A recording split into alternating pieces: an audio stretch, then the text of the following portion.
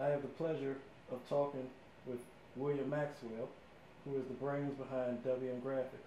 So, William Maxwell, did you always want to be a graphic designer?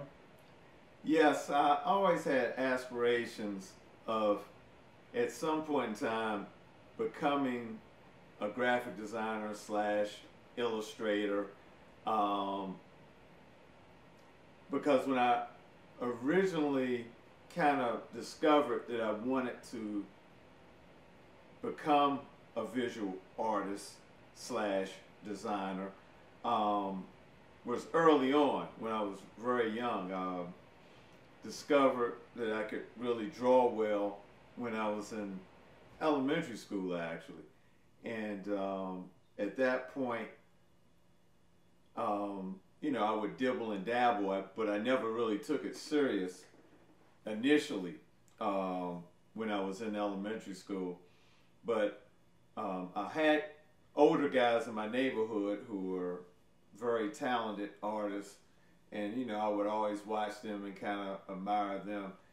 And because I was a comic book collector early on, that kind of jump started my artistic career because I always wanted to kind of create my own comic books and do my own comic book characters.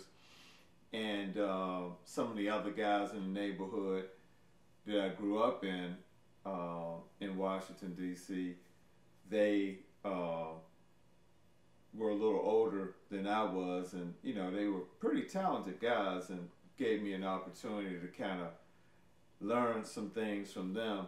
And by the time I got to junior high school, that's when I kind of realized that there may be something with this art thing. So I decided to make sure that I had art classes in my curriculum, and I was fortunate enough to go to a junior high school because back in the day when I was in school, it was broken up into elementary, junior high, and high school, which is kind of similar to the way they have it currently with the grade schools broken up, but our school went up to the ninth grade in junior high school.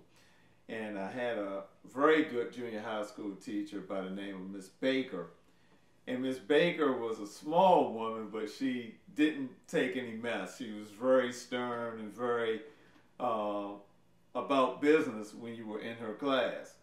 And I definitely appreciate that to this day because it taught me early on the importance of being disciplined, and also taught me the importance of putting my best foot forward.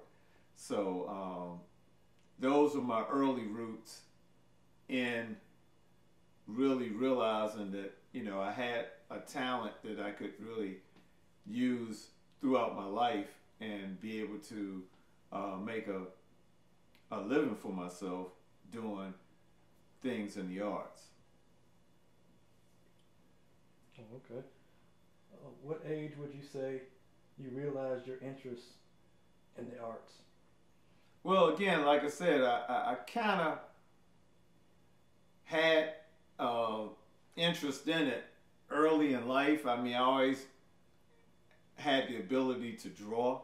I can't remember when I didn't pick up a pencil and paper and sketched and doodled. Early on, I used to love automobiles and used to draw automobile images and just household items, things laying around the house. I would just pick up and draw things that I saw, and was pretty good at it. And by the time I would say ready to go to junior high school, right off the top of my head, I can't remember what the age was when I was going into the seventh grade, but I was probably, preteen, early teens, when I really realized that, I had a real gift with drawing, and